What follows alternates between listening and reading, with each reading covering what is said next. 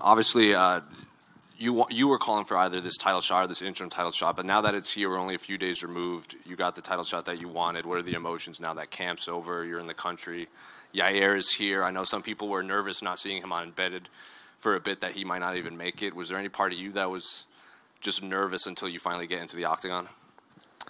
No, I'm having a great time. You know, I'm trying to live in the present, whereas I'm always looking ahead and always looking in the future, and I feel like I'm never having fun. But we came out here early. We stayed in South Fremantle, and it's a little beach town that's south of here. It's awesome. It's like we were going to the beach every day. We found some coffee shops, like great seafood. The people are nothing but amazing and so kind, and just been trying to take it all in. You know, this reminds me a lot of my UFC debut when I took a fight on a 5-day notice in the Netherlands. I flew across the world to Rotterdam, took it all in, first time really out of the country, and that kicked off my wife and I's, I guess, just travel bug, you know, like Sure. Becoming obsessed with it. So this reminds me a lot of it, and I'm trying to kind of go back and do similar things. And with Yair, no, I wasn't concerned too much about that. I saw a lot of people saying they were worried about that and the fight wasn't going to happen, but you know, we're all trying to achieve the same thing. So this is such a, you know, important moment for myself, and it just gets me that much closer to my ultimate goal of becoming the undisputed world champion. So there's nothing that was going to stop me. I said, I don't care who I fight, where I fight, when I fight, I will be there. They don't even have to ask me. You know, I actually just signed the contract the other week just because we were dealing with some other things, and so it's kind of funny. But yeah, no, I was going to be here no matter what. Is that normal to sign the contracts that close to the fight, or is this just a? It was just a different thing, and we had just some other stuff. But it's kind of funny. Like I just joke with my wife and friends. I'm like, it's not even official yet, but in my eyes it is. And you did mention your ultimate goal is to be the undisputed featherweight champion. Was it important to have this fight on the same card as Alex fighting in the main event, just so, because like he said, he's going to fight the winner. He has no plans of dropping that featherweight belt, but assuming you both win, you're on the same timeline. Was it important to be on the same card as him? Yeah, I didn't really mind. It's just the interim title is such it's a huge accomplishment. So I don't think we needed to fight on the same card because you know, different weights, but it makes for something special because I'm on a historic event, a historic pay-per-view card. You know, pound for pound number 1 against pound for pound number 2, lightweight versus featherweight champion, and we're co-headlining. It's one of the biggest, you know, I think fights of the year, and who knows? We're going to see how it turns out. But yeah, so it is important to be out here, and but I just have to focus on winning first, and then I'll sit back and tune in for that fight. Well, I'm sure you visualized the moment of the belt being wrapped around your waist here in Perth. Would you be a fighter like when Justin Gaethje won? He threw the belt on the ground, said this isn't real. Or on the flip side, Dustin Poirier, he treated it like he had won the belt because of the journey that it took to get him there. Yeah, I just talked to Bisping and Anik and Cruz in the back about this, and I'm not going to throw it on the ground, but in my eyes, there's only one featherweight champion, and that's Alexander Volkanovski. So this is more like a number 1 contender belt. It gives me feedback on how good I am and leads me in the right direction to where I want to go. But I have to get through Yair first in order to do so, so I'm solely focused on him at the moment. So speaking of Yair, what do you make of him as an opponent stylistically? Do you like this matchup? He's incredibly dynamic both on the ground and on his feet. Just what do you make of him as an opponent overall? Yeah, he's a great fighter. You know, he's ranked number 2 for a reason. He's one of the best in the world also. So you know, I focus on myself, and you know, even though I have training partners that can't emulate who I'm fighting to the T because everyone's, you know, unique in their own. And he is so dynamic and elusive and explosive and crafty. You don't know what he's going to throw at you. But, you know, I've watched so much film on him. I've brought in, you know, just like my friend and training partner, Andre Fili. He's fought him. He has similar body style. Even Slava Claus. He's you know, my buddy, and he's a world champion kickboxer. He's thrown a lot of the things that Yair throws. But, you know, I'm prepared the best of my ability, and I'm just going to go in there and execute my game plan and, capitalize on things that I don't think he'll be able to correct in that 10-week camp, and I'm going to beat him to the punch. And final question for me, who do you have in the main event? Are you hoping Alex pulls it off, just, represent the featherweights up in the new lightweight division? Yeah, it's a tough fight just because they're both of them are so damn good, and I just have to win first, and then of course I'm pulling for Volk because you know how big that fight would be, and it would be massive, and just a featherweight going up and then becoming the double champ. Few have only succeeded, only a few have even had the opportunity to do it. So yeah, I'm pulling for the underdog. I'm always rooting for the underdog, and he's a massive underdog.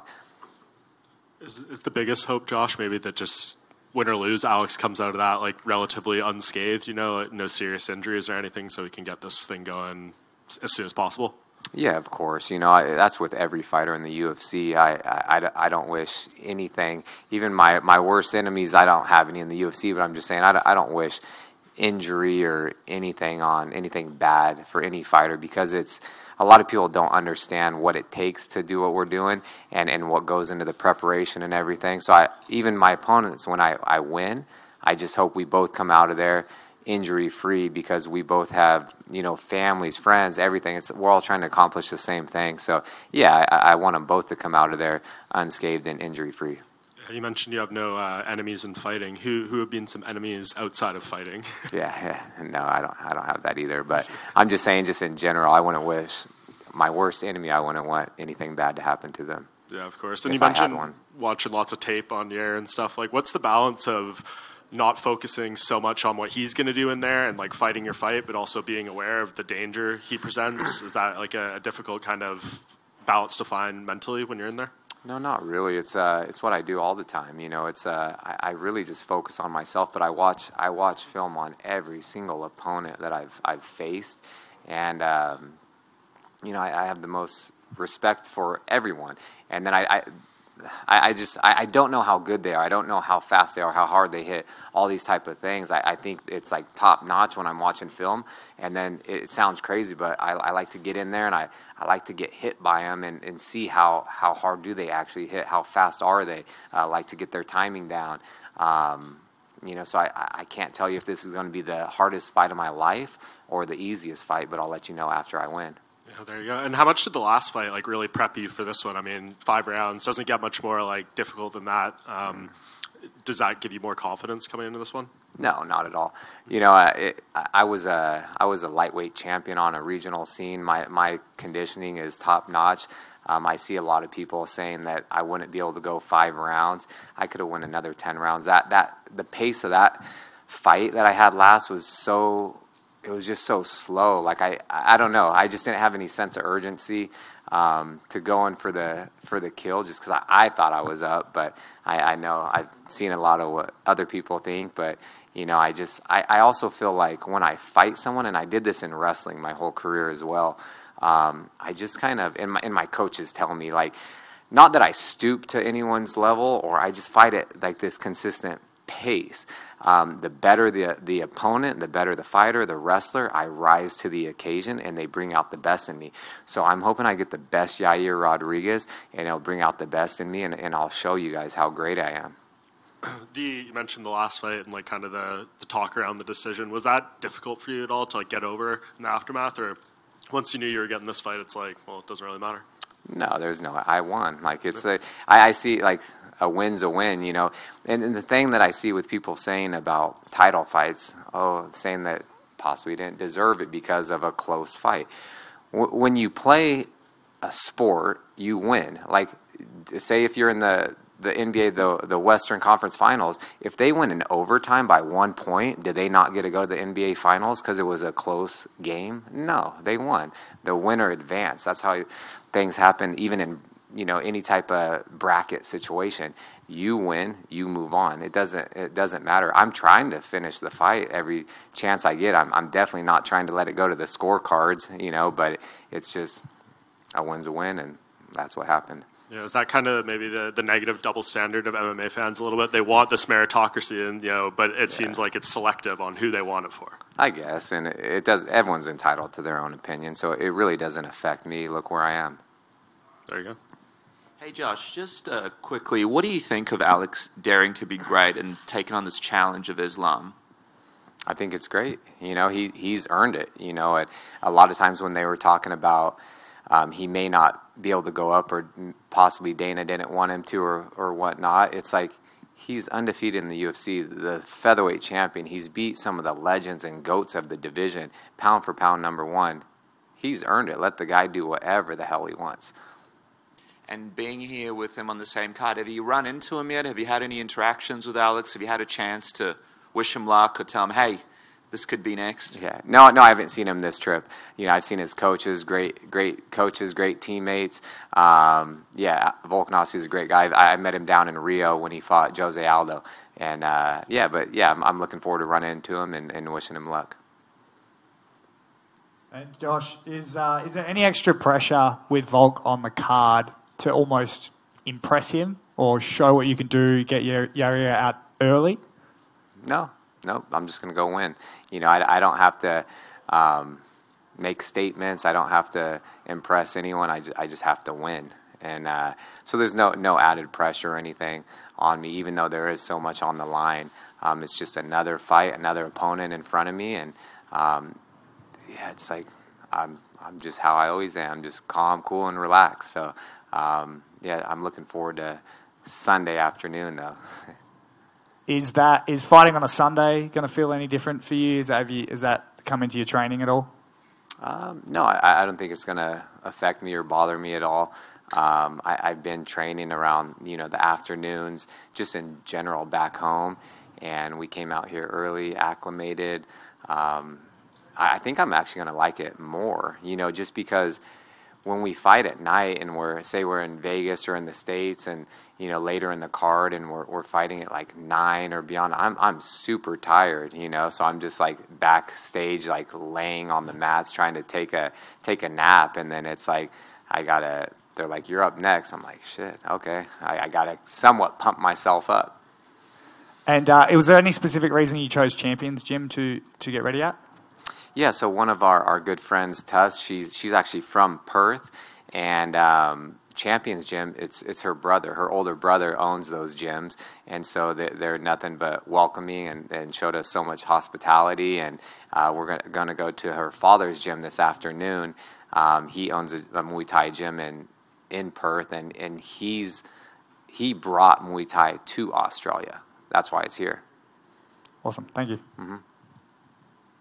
Josh, two more quick ones. On Instagram, you wrote when Wall decides to sponsor your balls for this fight. So how did that sponsorship come about? Yeah, so I think it's just, you guys know Wall. Like, I use their products forever. I've used the balding clippers, and they came out with Wall Manscaper. So it's a direct competitor with Manscaped. And I think just playing off of the whole thing, they want me to be the face of that. And, we're going down under, below the belt type of things. It couldn't be any better. So it's been nothing but amazing. Wall has been like welcoming, and I did all those little shoots with them and commercials, and that was fun. And it's just, we're just having a good time. And you guys can go to joshemmett.com if you guys want to get yourself one. So that copy that you used on Instagram, sponsor my balls, that was your idea, and that wasn't Wall coming to you and be like, hey, what do you think of this? No, it wasn't my idea. It was I can't take the credit for that, but it was definitely all them. And then final one, what do you make of the two featherweight fights announced between Arnold Allen, Max Holloway, and the other one escapes? That one's the big one, obviously. Yeah, no, I think it's going to be a great fight. You know what I mean? Yeah, I'm excited for it. I'm a fight fan. That's kind of what got me into this sport back in the day when I was back in '99. You guys can do the math how old I am, but I was watching the pay-per-view events back then when there was only a few a year, and I'm a fan of the sport. I watch every card if I can. Okay. How you going, Josh? Great. Just going back to the end of the Max Holloway-Volkanovski trilogy, there was 3 names kind of thrown around in contention for who's going to fight next, yourself among them. With this fight, it probably could have gone the other way where Allen was fighting Rodriguez instead. How would you have felt if that had gone? Would you have felt cheated? Or then knowing that he got the Max Holloway fight, would you have kind of been, it kind of worked out in the end sort of thing? No, I thought I was like the clear choice. If you look at my win record, the streak I'm on, the actual opponents I beat in the top 10, top 5, I thought for sure I was next. And then I know Allen and Yair were thrown in the mix, and it is kind of what it is. So I don't really. Who knows what would have happened? I guess it would have to happen a different way for me to feel any type of emotion. Thank you. Mm-hmm.